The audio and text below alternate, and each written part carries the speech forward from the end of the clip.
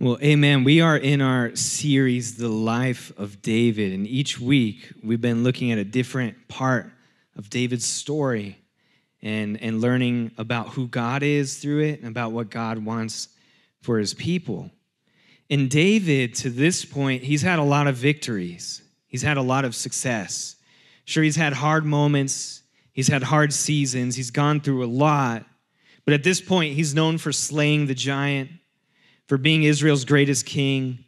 And where we find him today, as we start this next chapter of his story, is that he is on top of the world, so to speak. He's been given a covenant with God that his family would be a dynasty of kings, and this dynasty would lead to the greatest king, the King of Kings, the Lord of Lords, the Messiah, Jesus Christ himself. And it's the greatest promise, I think, that anyone could hope to have given to them in this world. God says to David, I'm going to establish your throne, and you will have a dynasty of kings, and then you will have the king who will reign on the throne forevermore. It is one of the highest peaks in the Old Testament. And then the first series of chapters from 2 Samuel, they read just like, it's like a highlight reel. Just victory after victory. He's crushing it. David is the Michael Jordan of kings.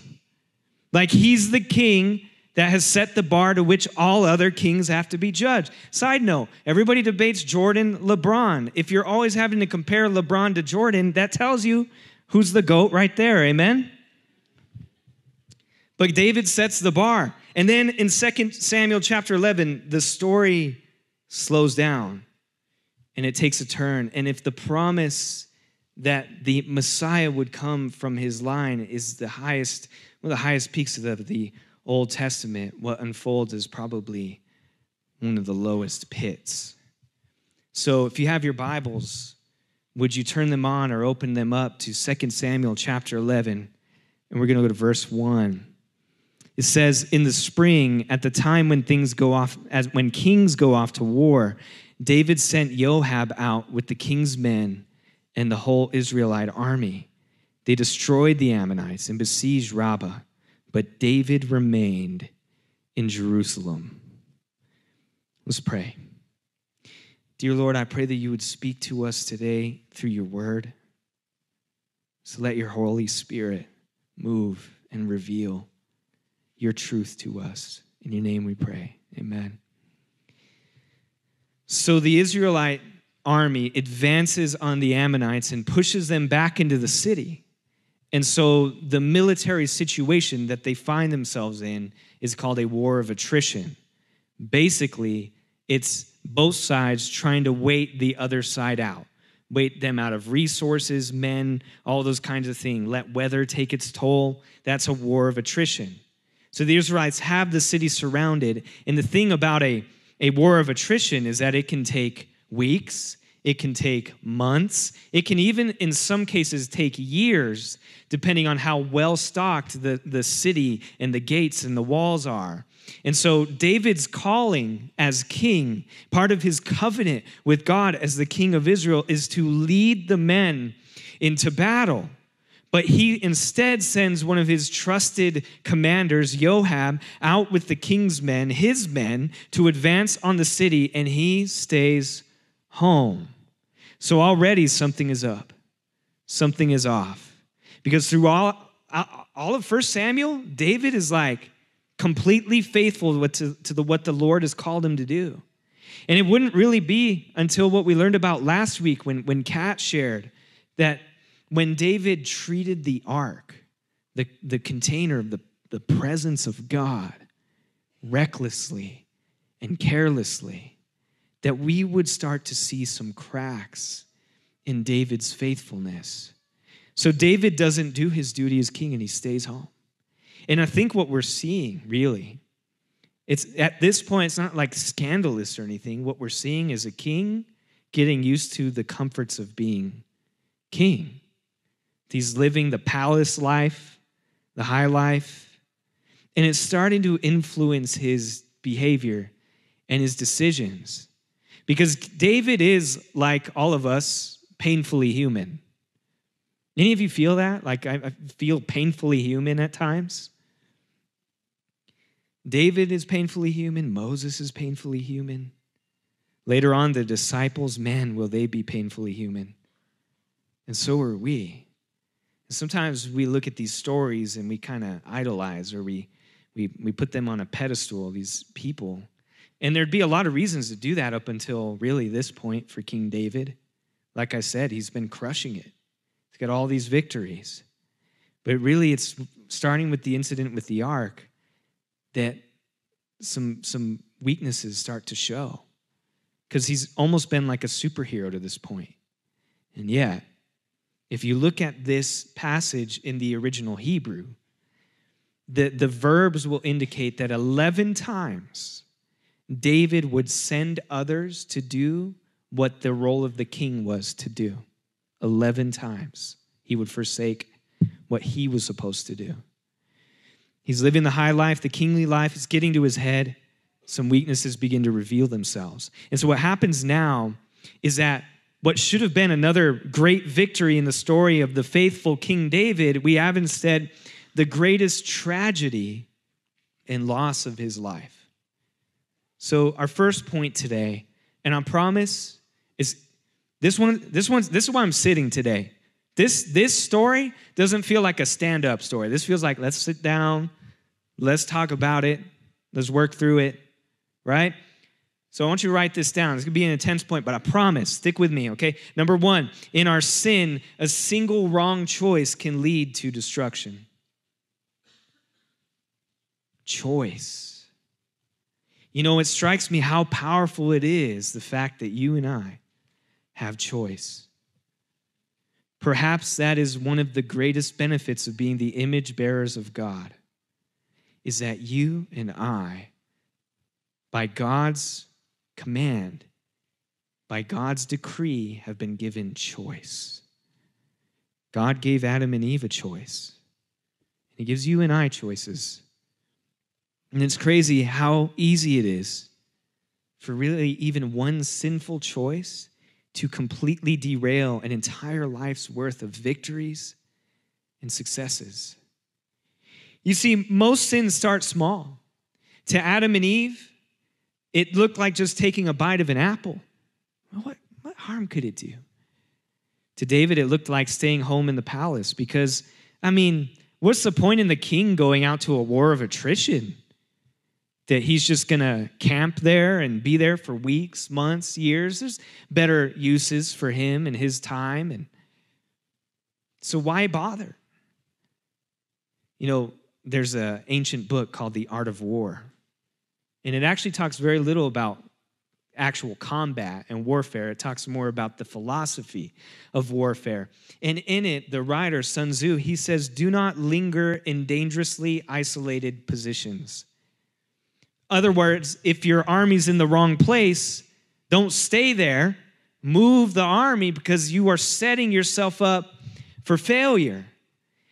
And what it is our life really is a series of choices. It's the choices we make, but it's also the places that we find ourselves in. They often kind of dictate the choices we make. And so in the art of war, it's don't stay in that compromised position because you're putting yourself in harm's way. You're putting yourself in a position where destruction is coming. So it's those small things, those small compromises, those little sins that often trick us into the greatest compromises in our lives. You know, there's a time before David was king where the only one he could rely on and trust was God. The only one who could help him was God. But now he lives in a time and season of his life where he just turns and there's someone there at his beck and call to do the things he wants them to do. So to be clear, David hasn't really sinned yet, but he has placed himself in harm's way. The story goes on, verse 2.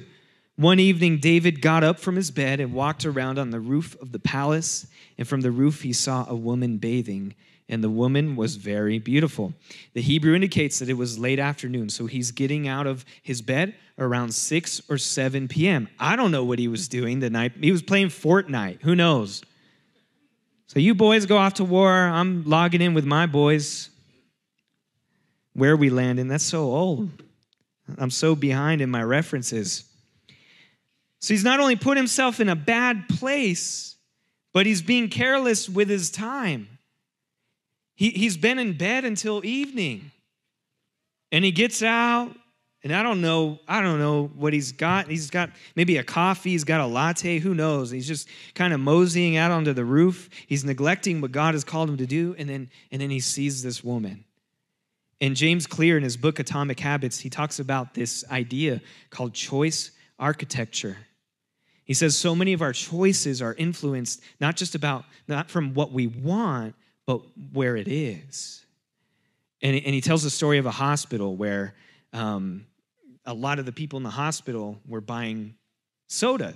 They were buying soda instead of water. And the hospital's like, we would really prefer you to buy water and drink that during your recovery and your stay. And so what they did is they took the sodas out of the checkout line and they placed only water, and then sales of that water went up 35%. And sales of soda went down 35%.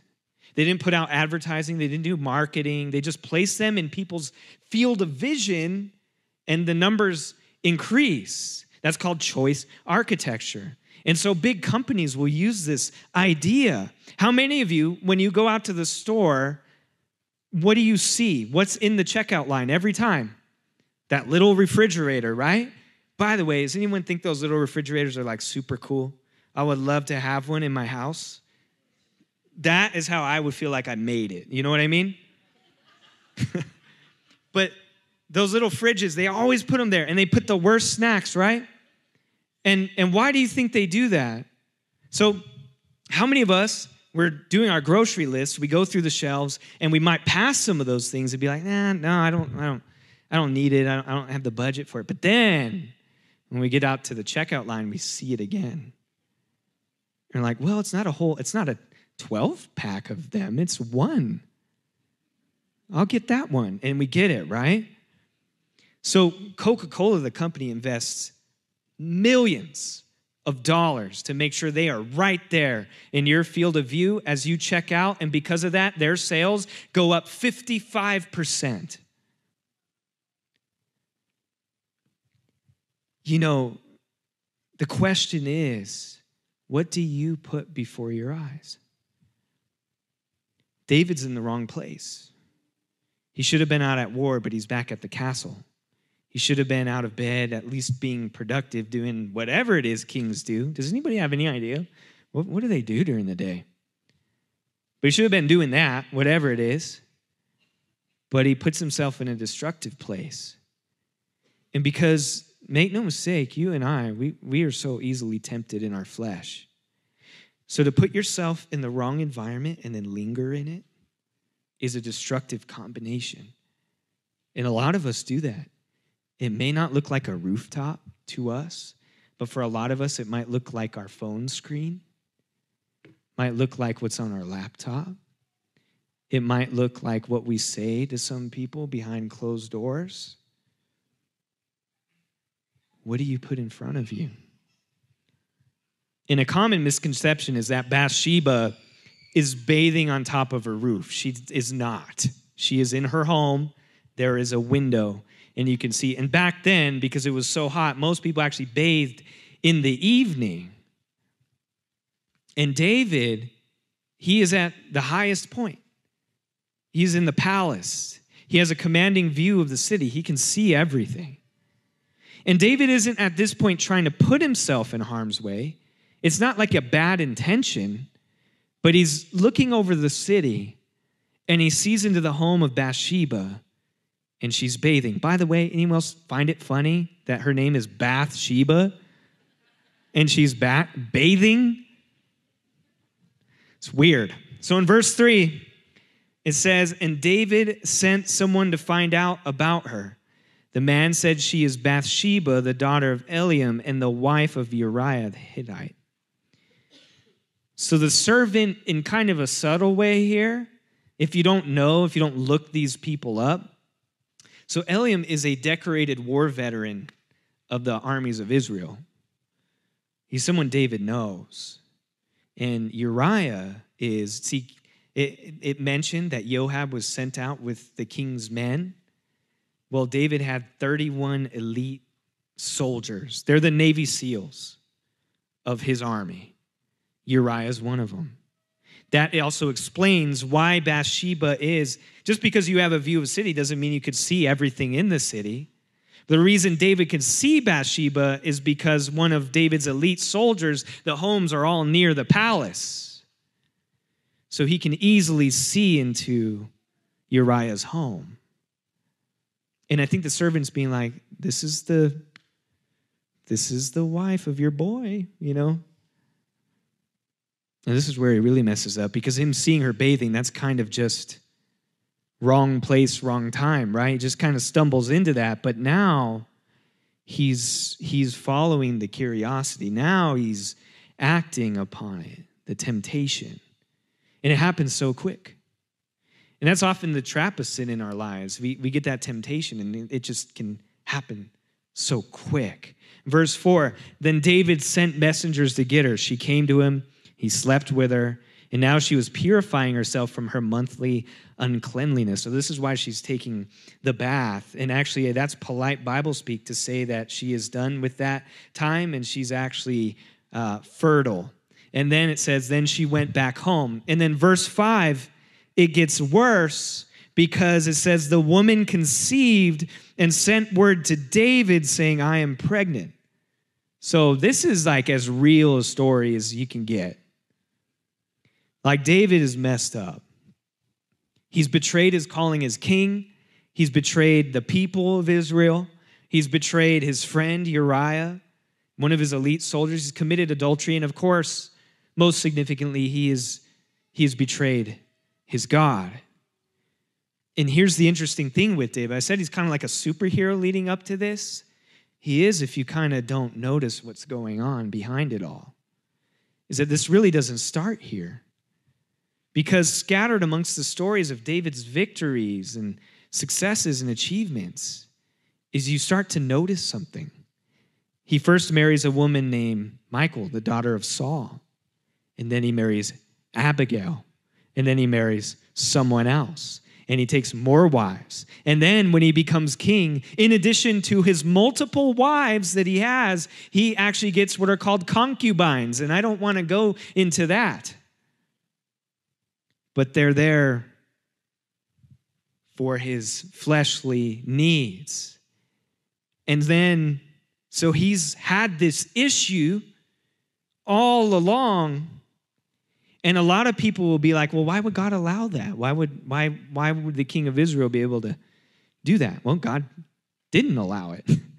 Actually, going back, written by Moses in Deuteronomy in chapter 17, he writes that kings, you must not take many wives because your heart will be led astray. You see, our flesh would deceive us to believe that if we just give in to the temptation for a moment, give in to the desire, that we will be satisfied and we will move on. And so we lie to ourselves. We say, well, just for a moment, just for a night, just for a weekend, just one more fix, one more hit, one more meetup, one more time, and I'm good. I'll be done.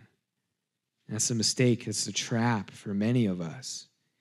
Whatever it is, lust, addiction, let's be honest, for a lot of us, it's food. But whatever compromise it is, the mistake is that our flesh is never satisfied. It's not, and it never will be. It's a monster that will continue to consume. It will always want more. And actually, the paradox is the more you feed your flesh, the more it will want, and the hungrier it will grow. And that's how a lot of, one thing that I love to do, and my family did this, and I did this as a kid, and I've just always had a heart for people who were out on the streets. And so I talk to people out on the streets a lot.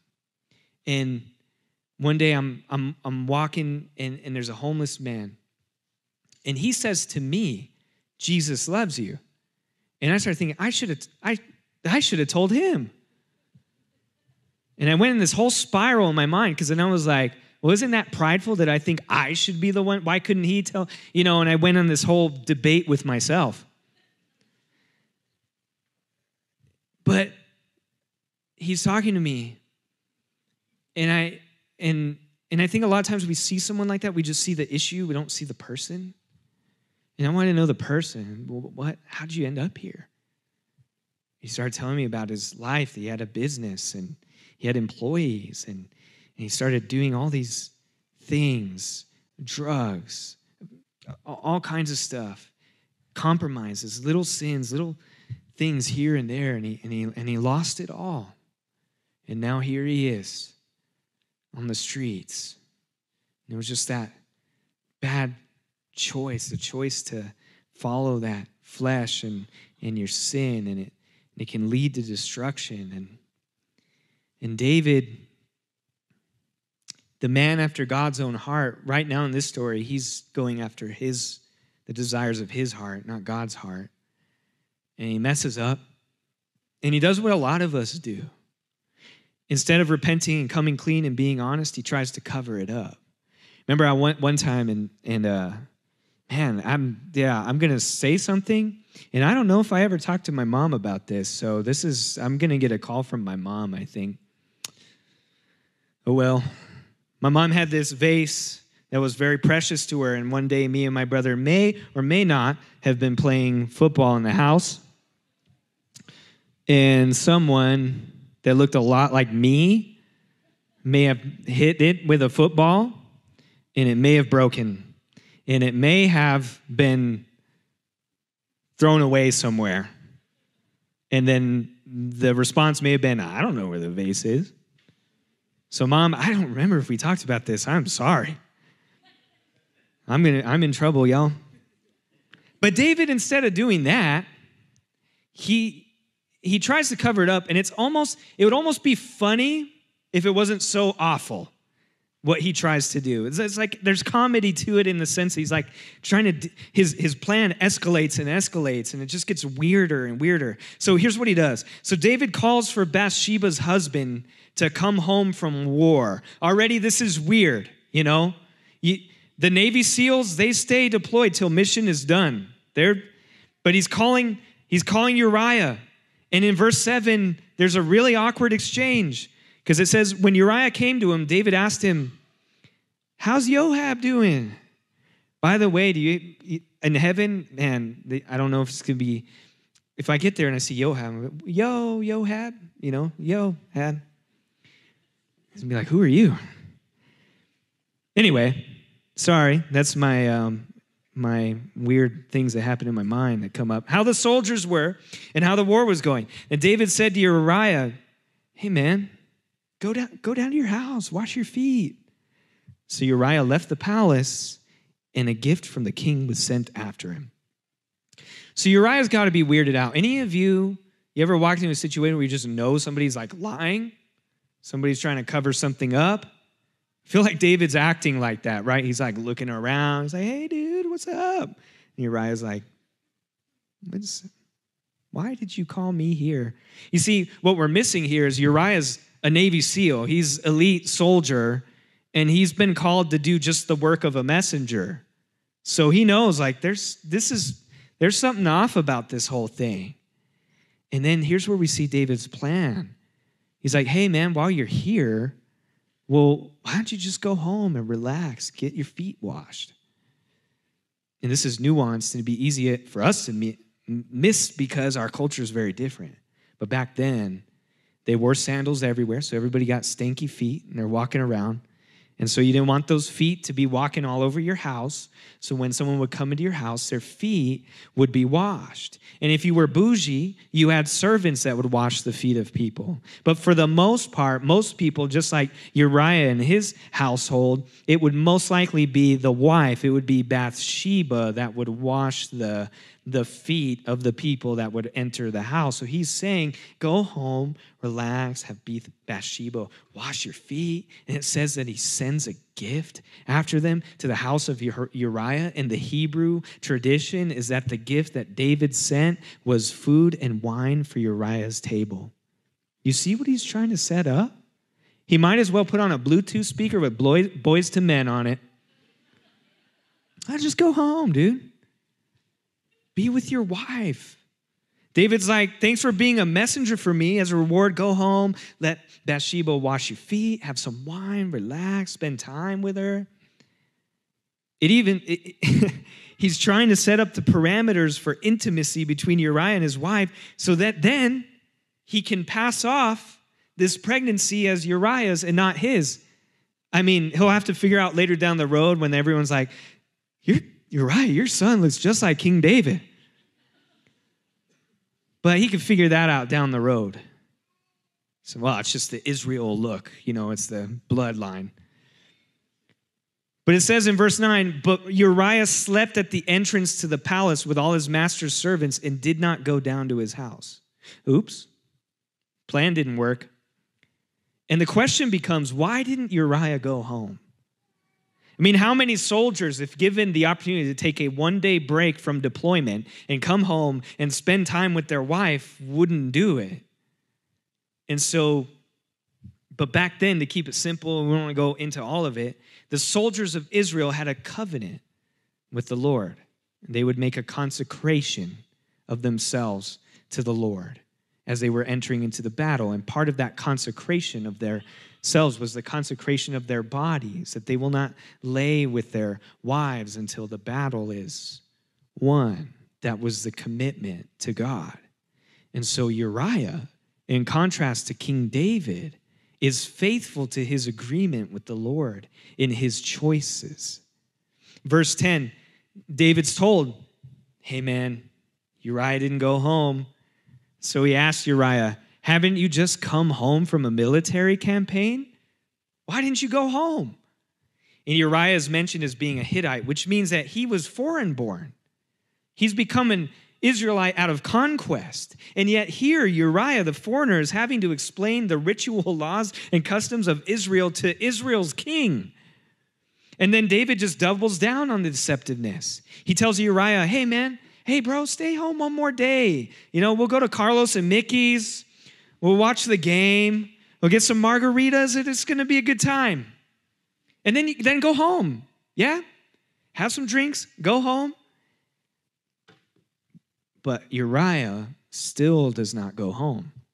And then David writes a letter to Joab, and he gives it to Uriah to bring to him. And the letter says in verse 15, in it he wrote, put Uriah out in front where the fighting is fiercest. Then withdraw from him, so he will be struck down and will die. So David is just making destructive decision after destructive decision. And that's what happens when we're caught in sin like this.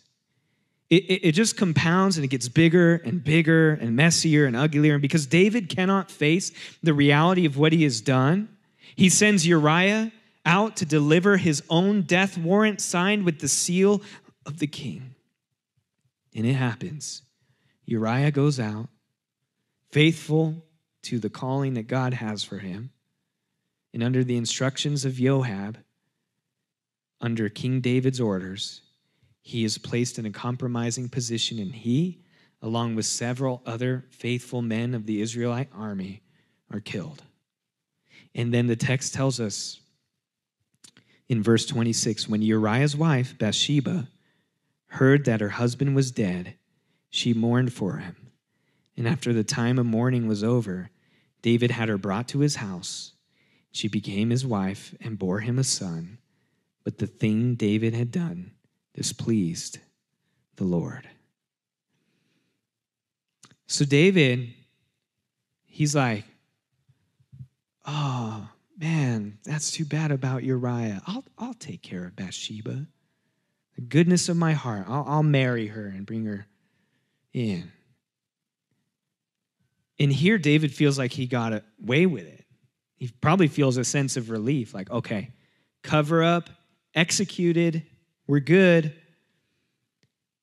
Bathsheba's married to him, and now nobody's going to bat an eye at this pregnancy. And no one but him and Joab really knows what transpired. But it said the Lord was displeased. And about a year later, God would send the biggest mic drop to David when he would send the prophet Nathan to him. 2 Samuel 12, verse 1. Man, this is intense. I feel like this is like a soap opera.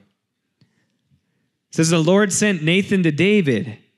And when he came to him, he said, there were two men in a certain town, one rich and the other poor.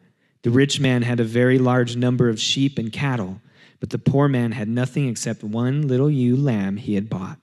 He raised it, and it grew up with him and his children. It shared his food, drank from his cup, even slept in his arms. It was like a daughter to him. Now a traveler came to the rich man, but the rich man refrained from taking one of his own sheep or cattle to prepare a meal for the traveler who had come to him.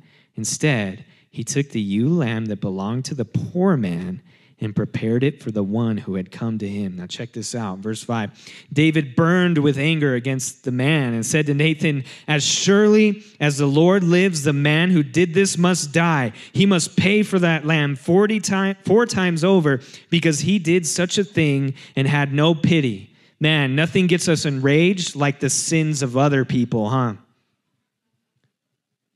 Oh, how could they do that? How could our president say that? How could that person wear that to church? How could they do that? So David hears this story and he's enraged at the sin of the rich man. And then in verse 7, Nathan, this is gangster, y'all. He looks at David straight and he's like, you are the man. I'm not going to drop the mic because I get in trouble with the tech team.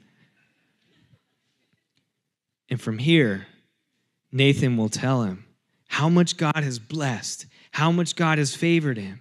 Yet David took that all for granted, and now his choices will bring consequences. And honestly, a lot of horrible things will unfold in the line of David. They'll lose this child that Bathsheba is carrying. The sons of David will have lots of issues, and there will be infighting and deception and division and destruction, and it's all from this one bad choice.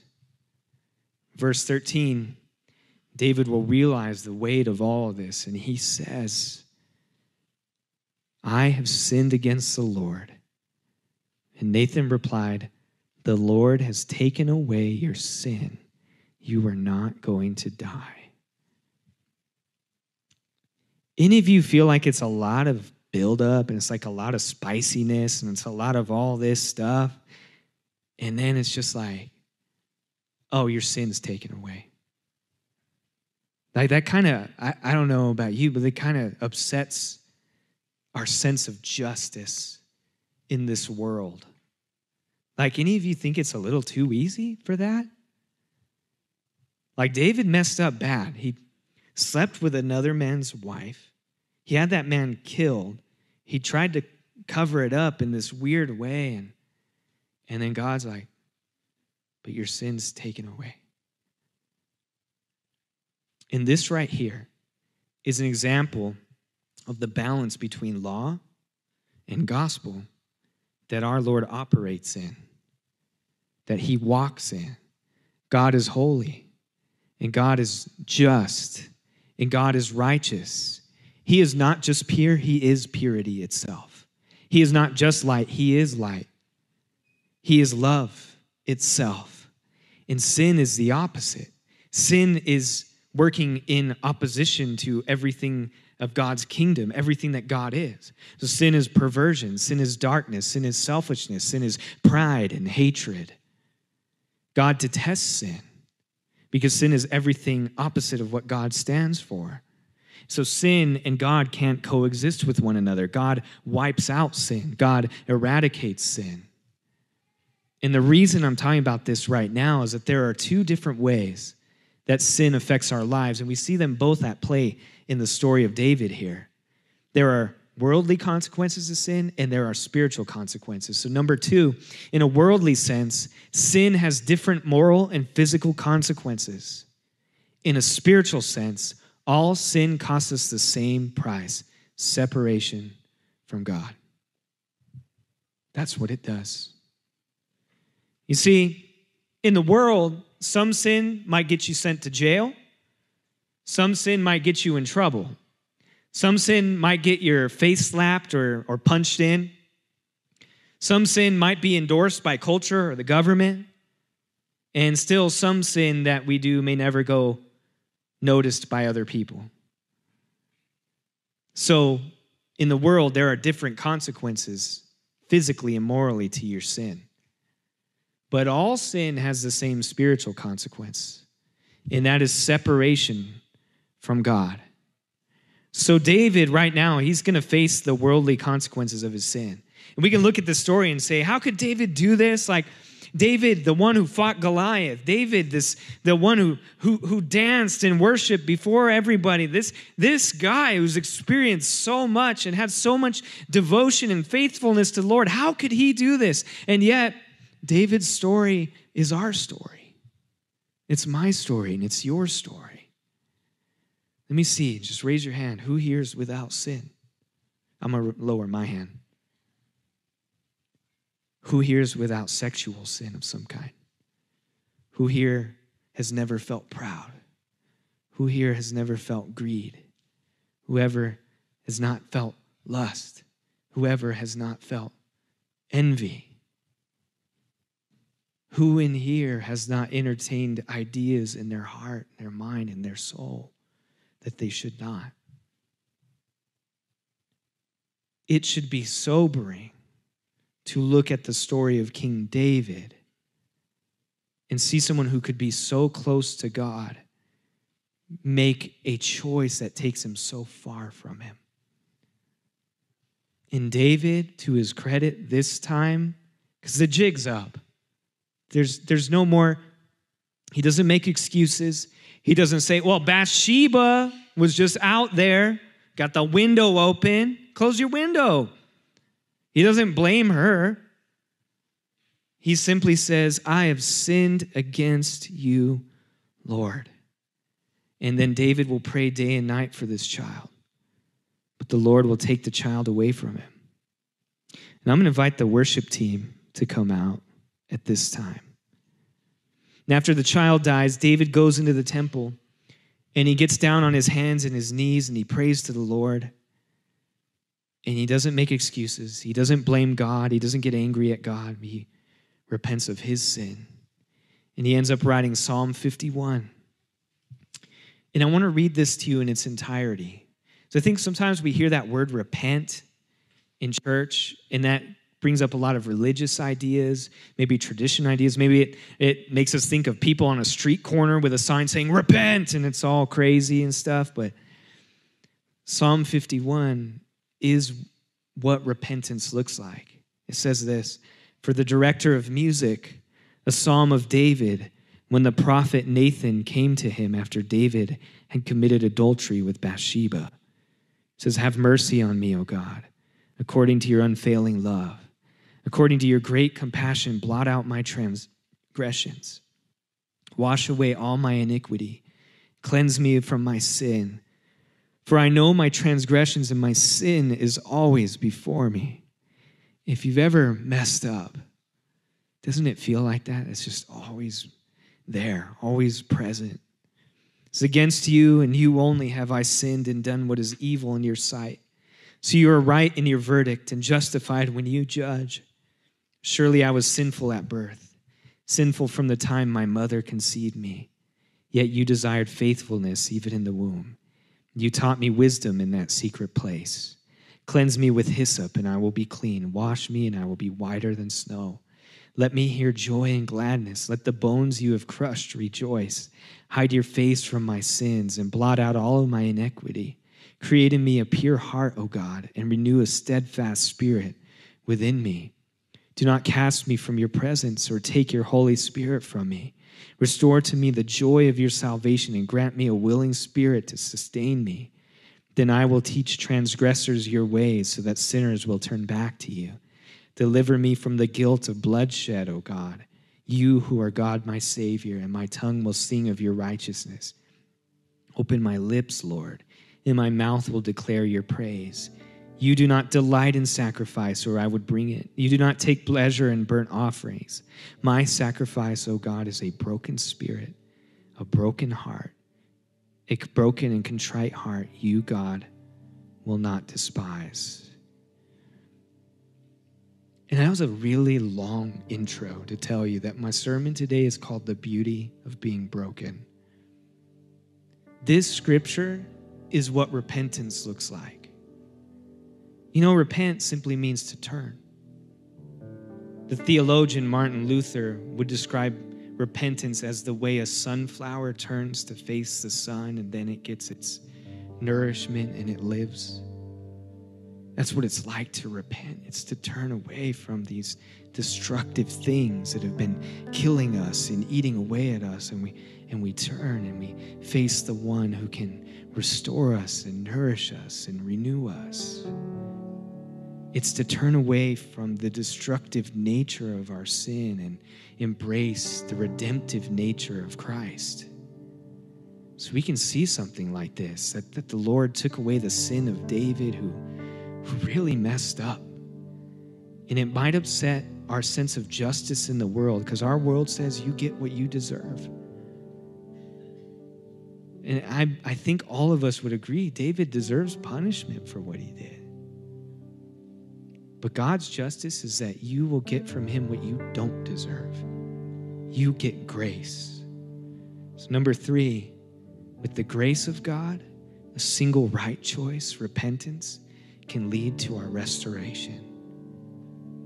You know, in our sin, we are one choice away from destruction, but did you know you are also at every moment, no matter how many bad choices you make, you are just one choice away to repent and say, I've sinned, God, and I need you. You're just one choice away from restoration and redemption. 1 John 1:9, we quote it every time we do communion together as a church. But it says if we confess our sins, God is faithful and he is just to forgive us our sins and purify us from all unrighteousness. So if we repent, if we do what David did and say, God, I messed up, I sinned against you. You see, for us to forgive somebody, we got to work ourselves up for it. There's got to be time, sometimes therapy, talking, healing, and then we feel, okay, I'm ready to forgive. God's not like that. You can come to God and say, God, I messed up, and he will immediately say, I forgive you. No second thought. There will be worldly consequences for David. And sometimes there are worldly consequences of our sin and our choices.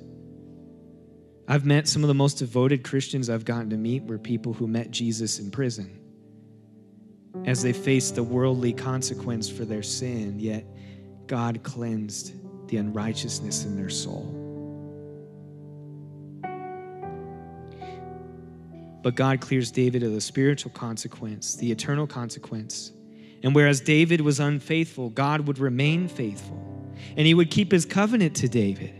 And out of the line of David, the King of Kings, the greatest king, would be born. We always talk about King David as if he is Israel's greatest king. Guess what? He's not. The greatest king of Israel is Jesus. The greatest king of all is Jesus. And this king would not have the issues of you and I. This king would not have the issues of David. He would never forsake his duty. And he would fulfill every demand of the law perfectly and completely. And he would uphold it in all righteousness so that then he could be laid down as the perfect sacrifice for all. So that the separation that existed because of our choice of sin would be dismantled and torn down and broken forever so that you could be restored into the embrace and the love of God the Father Almighty.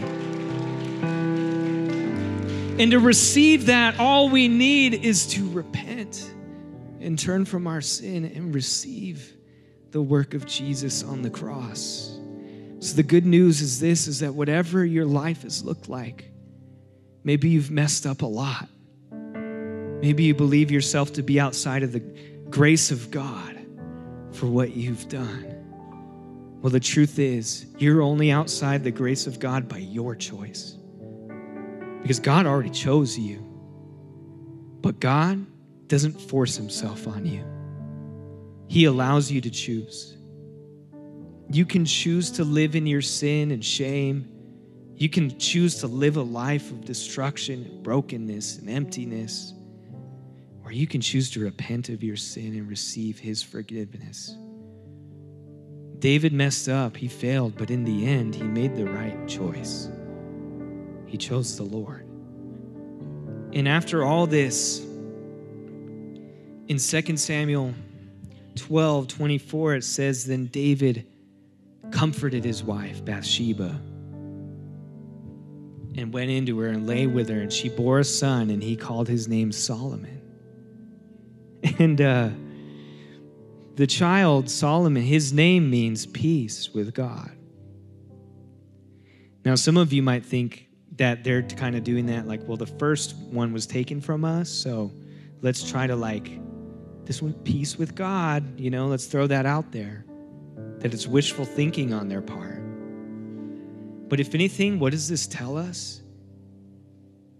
It tells us, can there be peace after devastating sin in your life? Yes, there can be. Because look at how that ends. And the Lord loved him. God looked at little Solomon and he loved him. In fact, God loves him so much that out of all of David's children, the one who would be Israel's next great king would be the one that was born out of this broken situation. It would be Solomon, and God would put his grace on him. And Bathsheba would become the mother of Israel's next great king. Sometimes I think we talk about Bathsheba as if she's like this lady of the night, this promiscuous person. But Bathsheba becomes, and in fact, the tradition of the rabbis. How many of you have ever read Proverbs 31? Because we talk about that, right, a lot. The Proverbs 31 woman. Well, there's kind of an obscure king referenced as penning it. But most rabbis and most Hebrew scholars believe that King Solomon just used a pen name when writing Proverbs 31, and that actually what he was relating was advice given to him by his mother about the type of woman that should be his wife. And who is that woman? Bathsheba. So when you read Proverbs 31, that's the words, at least in the Hebrew tradition, of Bathsheba, of what a righteous woman looks like.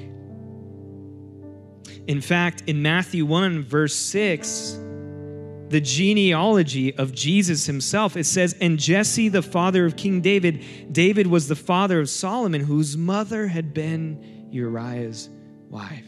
Who's that? Bathsheba. And throughout the genealogy that leads to Jesus, and look, it doesn't gloss it over. It doesn't say, and David, who married Bathsheba, and they had Solomon. No, it says, David, the father of Solomon, by the wife of Uriah. It doesn't gloss over what happened. And throughout this genealogy that leads to Jesus, there are broken people with rough stories and broken moments. And yet they'll all be given the grace of God. So what does that tell us? It tells us that he has room in his story for us today. No matter what you've done, I would wager to bet most of you haven't done something like King David has done. But even if you did, God has grace for you. And it can all start today with just a moment of repentance before him. In fact, your name could be listed in this whole line, because the Bible makes it quite clear that when we receive Jesus as our Lord and Savior, we become his sons and his daughters. We become a part of his genealogy, even with the brokenness of our past. Amen? So I want to invite you to pray a prayer of repentance. And then our prayer teams are going to be available for you. And we're going to go into just a time of worship before the Lord. But I'm going to give you this opportunity today to repent like David did and receive grace and forgiveness. I'm telling you, brother, I'm telling you, sister, it doesn't matter where you've been. It doesn't matter what you've done. Jesus paid for it already, and the thing he wants most is for you to come home to him. Amen? Would you pray with me? Jesus, thank you for loving me. Thank you for dying for me, even in my brokenness, even in my messiness. You have loved me, and you have come, and by the work of your blood shed on the cross, you have cleansed me of all my failures and all my sin. And today I receive you as Lord and Savior. Create in me a clean and a pure heart before you, my God. In Jesus' name we pray. Amen. May the Lord bless you and keep you. May the Lord make his face to shine upon you and be gracious unto you. May the Lord lift his countenance upon you and give you his peace. Amen.